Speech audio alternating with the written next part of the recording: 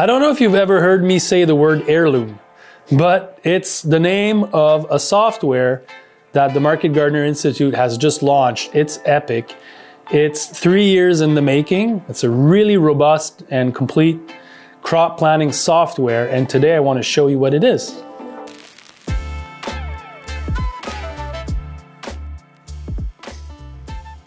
So Heirloom is now alive. Wow. My God, this is 3 years in the works to create this project, but it's amazing. It's amazing, and it's going to get even better with time. But just quickly to have a first glance at it, if you open your Heirloom software, the first thing that you'll see is your dashboard. And I'm not going to go over everything today, but I just want to show you the quick things. And you'll see some of the insights that are built in that is really helpful already. So this is crop planning that I'm about 3/4 done with the old mill and the market garden that we have here for the restaurant. So there's a lot of crops that are selected, a lot of crops that are already placed in the garden. And the first thing that you see is the number of planting and the estimated revenue and the tasks that go with that. So just seeing that, what's great is that every time you plan something, it comes with a trail of other chores and tasks that are there, and then eventually you can have an overview of everything that's going on. First thing that I see is that there's a spike in revenue in August, September, and October, which isn't that extraordinary in itself, but it's a pretty steep spike. That's my first indicator that perhaps I could kind of lower the curve. You see all my bed occupancy by month, okay, which is really great. And then that's all the crop distribution you see to the right. So that's kind of the first dashboard that you'll see when you open it, okay? When you're actually doing the planting, the first thing that you'll do is select all your crops. And when you select a crop, let's say I'm selecting asparagus, you'll also have, in many instances, you'll have different cultivars that you can choose from. Okay, and we're going to be adding a lot of cultivars with time. This is the beta version, so we're kind of just launching it so that people can use it and give us feedback. But that's where you'll select your crops. And eventually, and then the next step is that for each crop, you'll determine your sequence. Do I want this crop to be planted once, twice, every second week, every third week, you know, spring and fall?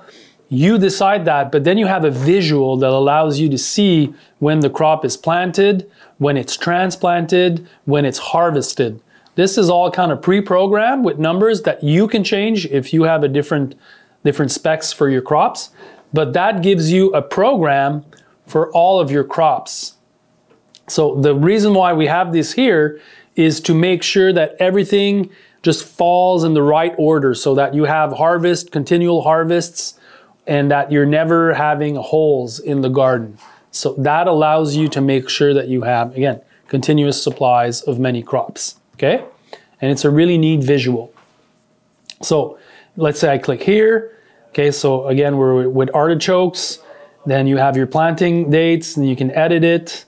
You can change the cultivar, you can change the spacing, but it's all pre-populated with the information that we have from the masterclass. So that's really cool. You can decide to put it in the caterpillar, in the high tunnel, in the greenhouse. So there's a lot of neat features with the planting. Then there's obviously the row spacing, just talked about it. If you change the row spacing, let's say I change it here, and I decide to grow it on 2 rows, which is possible with artichokes. So 2 rows, let's say 2 rows every 24, every 20, every 18. So you see the spacing here. Okay, spacing between the rows. Oh, that's why it did that. So that would be 10, and then I go, let's say 2 every 20, every 28. It just changes the spacing, and then it's going to change a lot of the data that you'll have with regards to yield. It's going to automatically change, you know, let's say your transplant numbers according to how many beds you want to make because you changed the spacing. So the fact that it's all synced really is helpful in that way. So you don't need to be looking at numbers, making any mistakes. And again, that's something that we take for granted, but it's really cool that it's all integrated. Then, you know, once you have your game plan, you've selected your crop, you have your program of what you're going to be growing in sequence, then you have your map. And the crop map is, in my opinion, the best tool here. And I haven't finished mine, but what it is that you'll have all your beds and you see them from an aerial view with space and time and space. Space and time, space and time. So that allows you to move your crop around and decide that this planting will go there, this planting, oh, I'll put it here. So all your crops are groups in number of beds, and they all have a start end and a finished end that you can adjust. But it's again, it's pre-populated with the information that we have from a masterclass. And now the work is to make sure that all the crops that you have fit in, okay? So you have all your plantings to the right here, artichokes, basil, beets, whatever. And then what you're doing is that you're putting these plantings into the garden. And what that does, that's really the game changer, is that it allows you to optimize all your plantings to find them the sweet spot in the garden, make sure that you can grow everything and that there's a timely fashion to everything that happens in the garden. The beta version doesn't have this, but the next one coming up will have AI helping you figure out the best puzzle to maximize space in your garden, considering different assignments that you'll give him. I want to have 3 years between this crop because it's in the allium family. I want to have, you know, before carrots, I want to have 4 weeks of, you know, tarping. You can add all these variables and then it's going to figure out for you what's the best configuration for your season. That's going to be really epic. I'm really looking forward to that.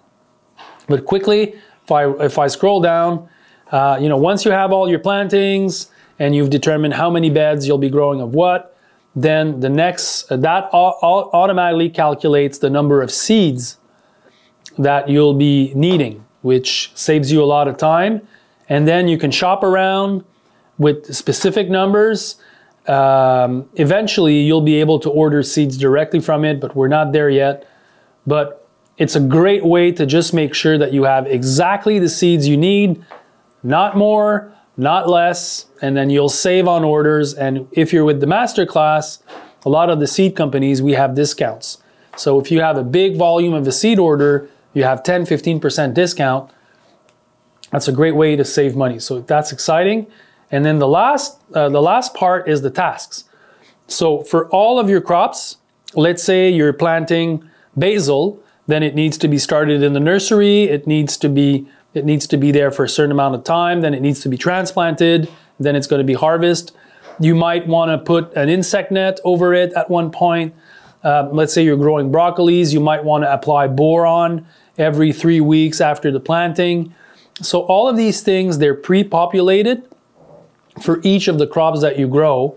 And that gives you a weekly task list of everything that needs to be seeded in the nursery, everything that needs to be direct seeded in the garden, everything that needs to be transplanted. You have a list of to-dos for that week. And that really is the game changer also, because it allows you to just take something that's super complex, breaks it down into to-do list for the week, for the day, for the month. And we've also added the feature that anything that you want to addition to a crop, let's say boron on your broccolis, it's going to go in your to-do list. Okay, so there's you have the visual for the whole list, then you have a visual of the week list, and then you can move your chores around in your weekly list to organize your week according to weather, according to, you know, if it's a harvest day. So that's really how to do it, and that's how I've been doing it for all these years. That feature, the task list, again, that's another big part of Heirloom. And then lastly, you'll have a workload graph. And the workload graph is really, really, really handy. That's something that I developed over the years because I was always finding myself in a situation where There's just too many things to do in a given week. And sometimes this can be just kind of declined either before or after. And just that's a visual of I have a few weeks in that my year that there's too many things going on. So you can change some of these plantings, or you could decide to prepare in advance and hire people for these weeks. But at least you know everything that's going on according to your plan in a weekly workload graph. So that's, for me, that's something that's really, really useful. So that's there in the beta version. Then, you know, what we're seeing here is the map. The farm map is taken from Google Map. That's your farm. You draw your field blocks, you draw your beds here. You can create locations, you can add blocks, change blocks, put greenhouses. You can really design your farm on this part of the software. So that's really great. And then you have your charts. You have all your direct seeding charts. They're all there. Transplant charts, they're all there. You know, it's good that you take your numbers and put them in, but you also have those of the masterclass that are built in that you can, you know, write over if needs be. Nursery chart, it's there. Man, there's a lot of information in this for all of the crops. And there's also crop yields. So, you know, obviously crop yield is very important because that's how you plan your season. So all in all, it's just a complete, it's the most complete software for crop planning. And we're really excited about it. And I hope you'll be excited about it too.